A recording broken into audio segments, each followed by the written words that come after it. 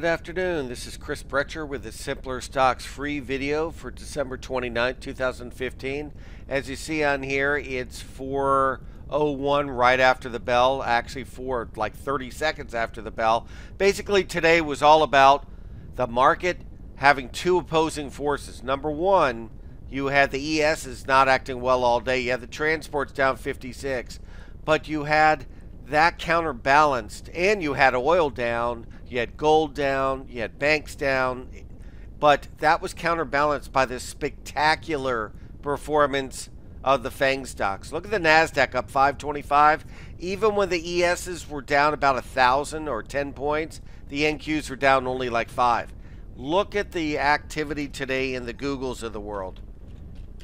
Google up $16, and it's looking like it's about to break out of the squeeze to the upside. Then you had Amazon, which had better sales than expected. In fact, even me, I mean, almost everything I did was with Amazon. It was amazing. Look at this. It's a squeeze, closed down almost on its high, up 12 points. Then you had things like Facebook that acted awful earlier in the day, getting pulled up because of the Amazons and the Googles of the world. Facebook ending up 97 cents, also in a squeeze, as you see here. So earlier today, when it looked like it might roll over right here, now it looks like it could be a flag on the upside. You can't tell. Even the ones that acted awful today, look at Tesla, was down at one time almost $5, and then look what it did right on the close, just straight up. Had this low right here. I know it's easy to say this is positive divergence. Forget about that. At the time, it looked horrible. And then what happened? Caught its breath, did this of having a higher low, basically had this little line here you could draw, and just kept going the rest of the day. Still closed down, but only 260.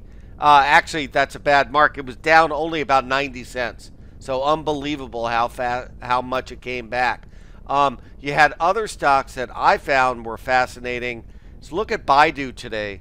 Baidu looked like buy don't earlier in the day. Somebody was kidding me and calling it that. Look how bad it looked here, and then look what it did in here of this inverse head and shoulders right here. Then it formed a squeeze right there, and look at this right here. It did one of these Stewie formations, I call it, when you have this little thing here. I highlight it this way, and unfortunately it looks like Stewie. I hope that doesn't offend anybody.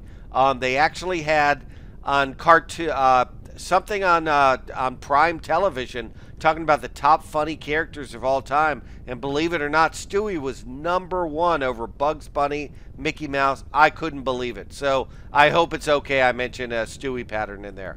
But getting back to it, as you see in here, when's the time to buy these stocks? I know people worry in the Baidus of the world or anything of fear of missing out. But I want to show you on this. Obviously, on a daily chart, we see this right here looking like it could be a top. But if you decided to take a stab and buy Baidu, and I'm going to take off the indexes so you can see this better, you can't even think of buying it until it gets to this area in here, where right here it's trying to curl up above its moving average cross, and then the ATR stop. Plus, you had a little positive divergence. So the only time to buy this, if you want 3 reasons, take these 3. 1, because I like to have 3 reasons to do every trade. 1, inverse head and shoulders possible, the Stewie formation. 2nd, crossing above its ATR stop, crossing above its moving averages. Those are 3 reasons right there. The other thing you had going for you is you have to combine that with market feel, and at the time the Googles and the Amazons of the world were still going nuts on the upside. So you had more than enough chance to buy right here between 189, see right here, 189.5 and 190.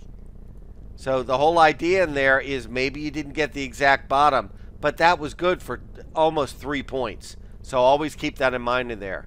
What am I watching now for the rest of the week? One is I'm still watching the transports that are acting horrible. Down here near their low for the year. But I've seen now, and I've gone back to even 2011, 2012, the divergence like this can last at most, it looks like 6 months. This has been where this is broken down, let's say in early November, gone to a new low. But really, when you look at it, look at a weekly.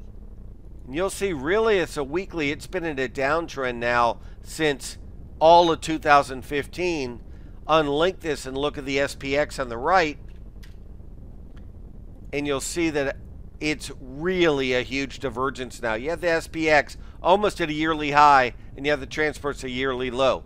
That's usually Dow Jones theory sell signal. Only problem with this is other times when this happens is the transports just kick in and then catch up. I don't see any leadership from the transport side, so I'm going to be watching this divergence carefully. Don't forget, one of the reasons we bounced today is this end of the year thing where you get some historical strength. The other thing, and I mentioned this on the Simpler Stocks Premium on the forum this morning, is two things. One is the amount of buybacks that happen in November and December. And let me pull up this graphic so you can see it again. Let me get it in front of me. Is about share buyback seasonality. And I posted on the Simpler Stocks forum this morning that buybacks, that companies cannot buy back their stock within 5 weeks of earnings. When are the biggest earnings periods? January, April, July, and so on. Look at the buybacks, and this is a chart from Goldman Sachs.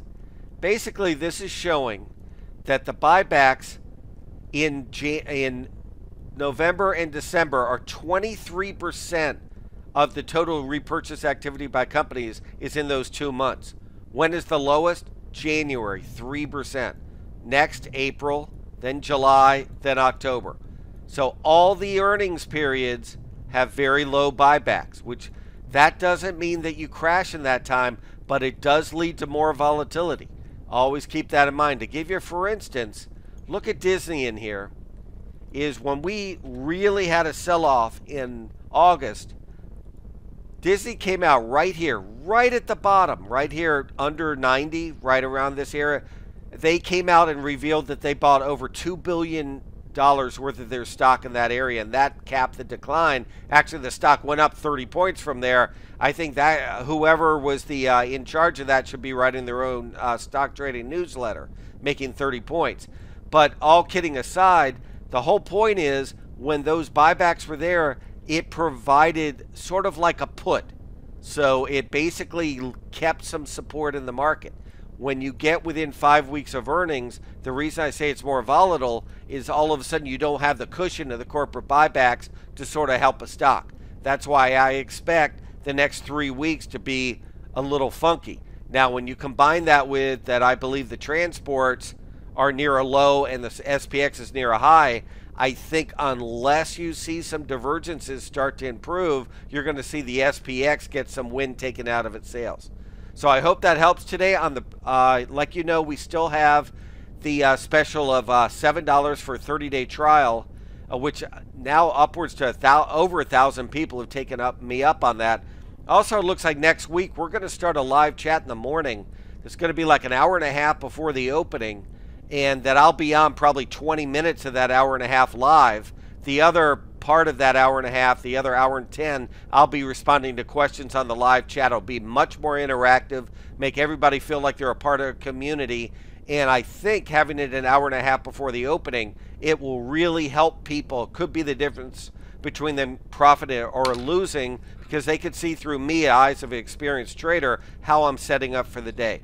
So I hope that helps, and I look forward to talking to you tomorrow. Take care.